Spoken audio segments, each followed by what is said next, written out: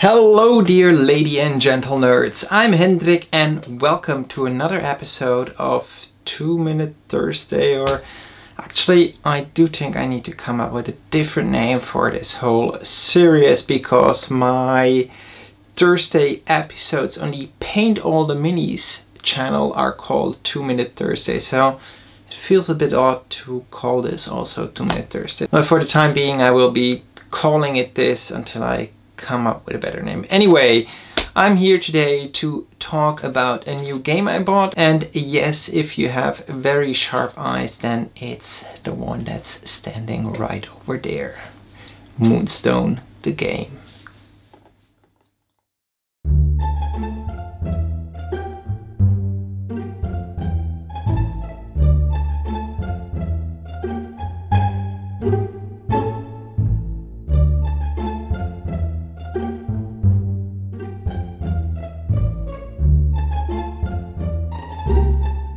So yeah, I bought Moonstone the game, and as you saw, besides the base game for 2 players, I also bought 2 of the giants and then a 3rd faction, the fairies, and the rulebook, even if the rulebook isn't necessary because there's a rulebook or a rules digest in the 2-player box.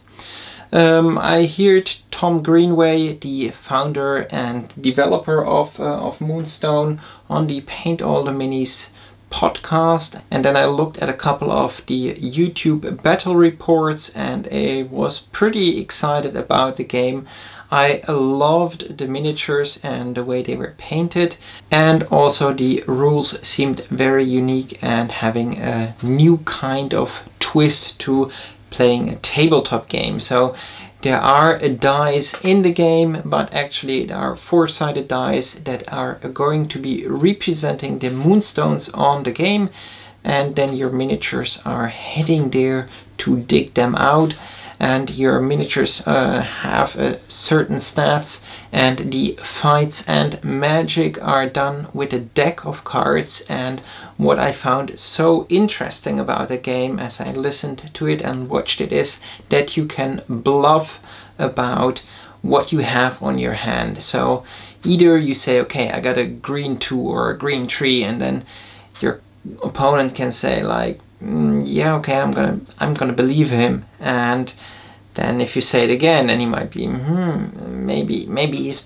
bluffing, and then he can call the bluff. And if I did bluff, then I suffer the consequences. But if I didn't bluff and I really had that card that I said I had, I do twice the amount of damage or something in that way. I need to still brush up on the rules. But I wanted to have a quick look at the 2-player set over here that I ordered a couple of weeks ago, and I have been quite busy with other projects, so now I think Moonstone will be the next game on my painting desk. Now let's take a look at the 2-player box over here. I paid £55 for it. It includes 2 factions, the goblins and the humans, and everything you need to play the game. There are 8 miniatures in there. It's 8 resin miniatures, so I'm also curious to see what is the quality of these miniatures and how good they are cast. And well, in a future video I will share my experiences with putting them together and painting them. But I probably will already lose some words on the quality of the miniatures.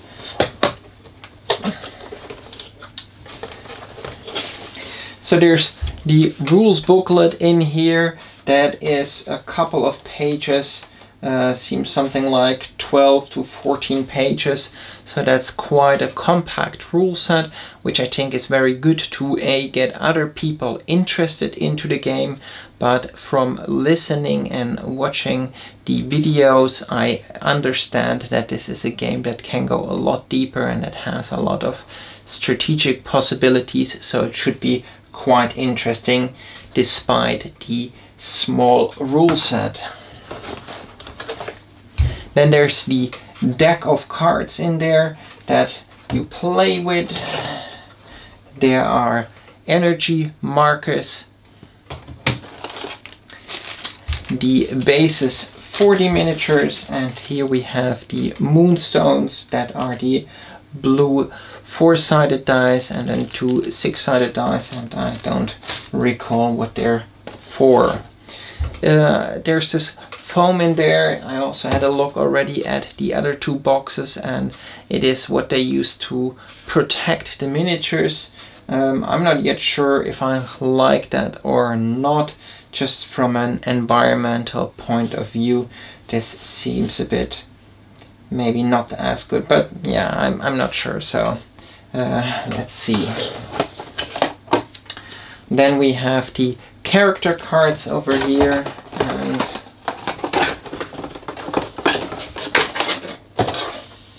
the miniatures, and a measurement widget with 1, 2, 3 and 4 inches, and I think that is very nice that you have everything you need to play the game in there.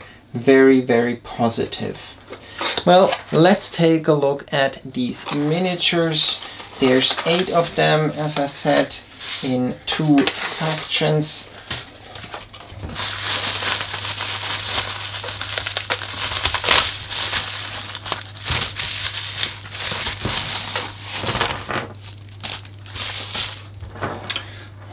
Okay, well, that looks quite a lot of cleanup to do, but the miniatures themselves do look quite nice, but yeah, there's a lot of flash over there, and they also seem to be fiddly, so it will be interesting to see how they will go together. Also interesting to see that there's different kinds of resins used or different colors used. Maybe it's simply color coded, so it's easier to put these miniatures then together. I'm not sure yet. I need to look later at the box art to figure out what goes how together, but here already quite a little bit of flash. So that were the humans, and this will be the goblins.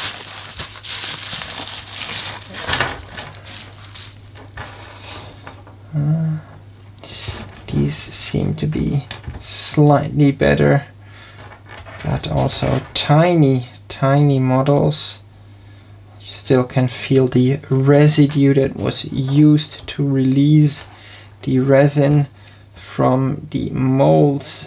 Quite surprised that there's so much waste resin used over here, but the miniatures look very nice detail. Just the cleanup might cost me some nerves. So yeah, overall the miniatures do look quite nice. Just a bit concerned about how much time I will have to spend on cleaning them up, and yeah, there's a lot of flash and pieces over there that I wish, or let's say that if you've been playing or building miniatures from bigger companies, they have usually a lot cleaner casts, and then you're a bit spoiled. But I do think that the sculpts are very beautiful and have a lot of character, and I do think that they will be a lot of fun to paint. And I think this will be a quite nice project, and we'll have to see how these turn out.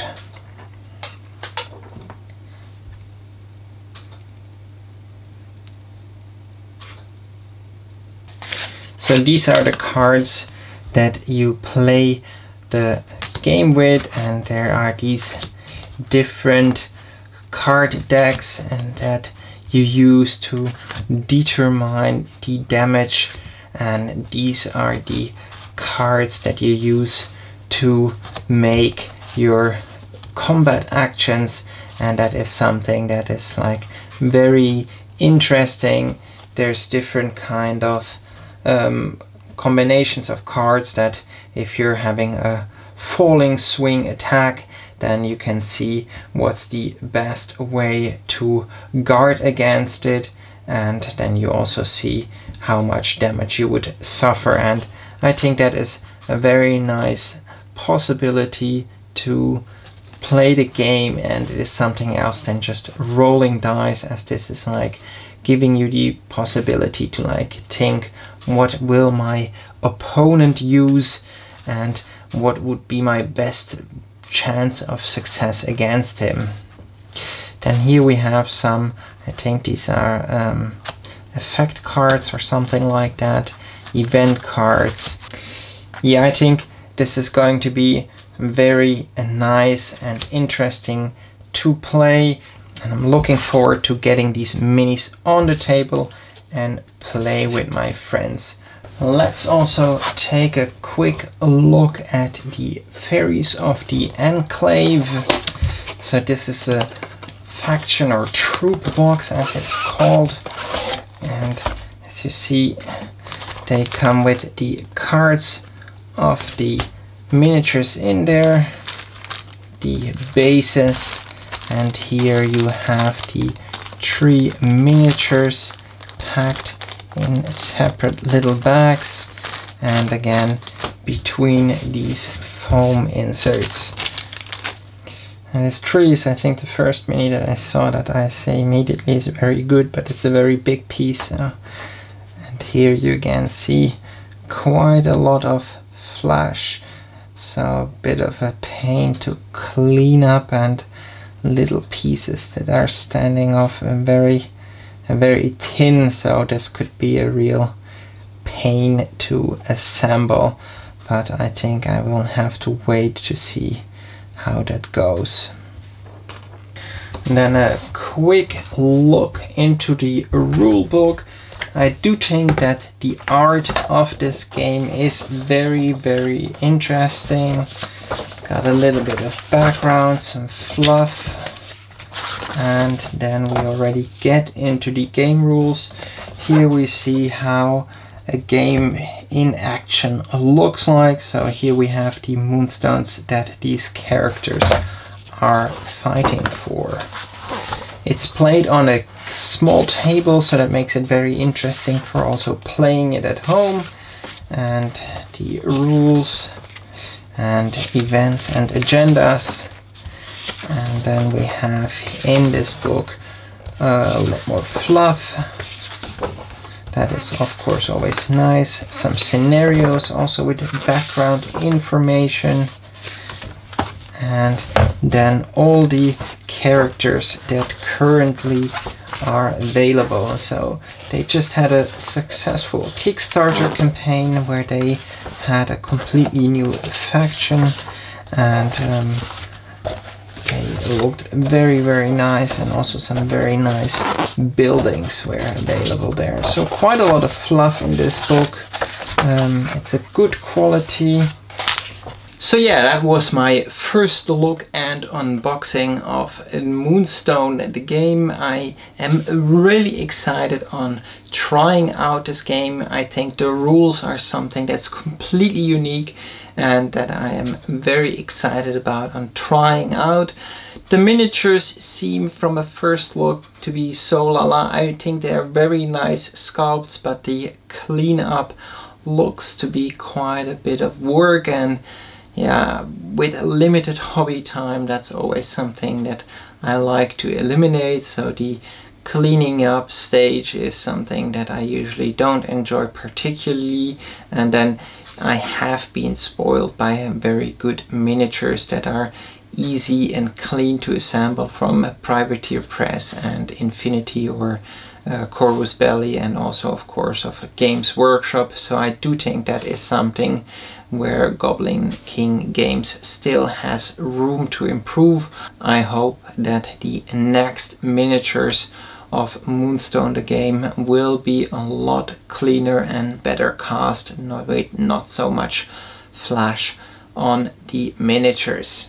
But that's just one part, of course, and once the minis are assembled and cleaned and primed and ready to be painted, I do think that I will enjoy it a lot. And of course, playing the game is what this is all about, and I do think that in a couple of months I should have been able to put them all together and enjoy the game and see how it goes.